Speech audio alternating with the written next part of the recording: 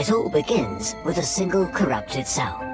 It's no longer able to repair its genetic code, it can't kill itself anymore, and it's beginning to multiply rapidly. At this point, things are not great, not terrible. This cell is not yet dangerous, but if nothing happens, it soon will be.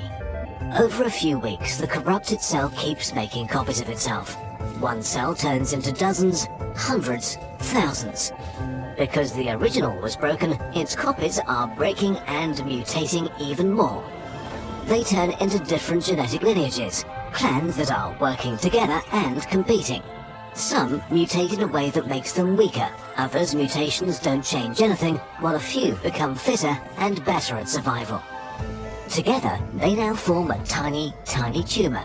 Not cancer yet, but getting there. The growing tumour needs a lot of resources.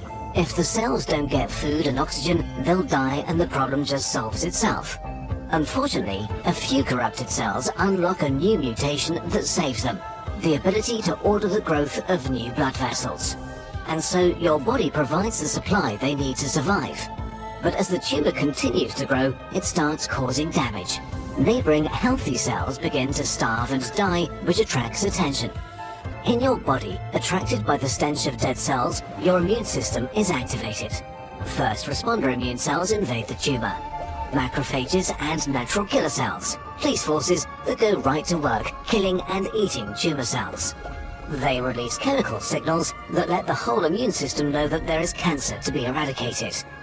Dendritic cells, the intelligence officers of your immune system, collect samples of dead tumour cells and begin activating your heavy weapons, helper and killer T cells. You really need to know is that they have a library listing every bad thing that could come into your body. While each cancer is unique, there are genetic corruptions that they can't hide, and your T cells know what to look for. They are the deadliest cancer killers you have.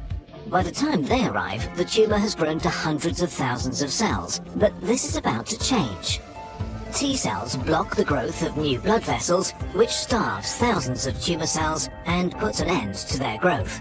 With no way to hide from the carnage unfolding, the tumour collapses as hundreds of thousands of tumour cells are massacred.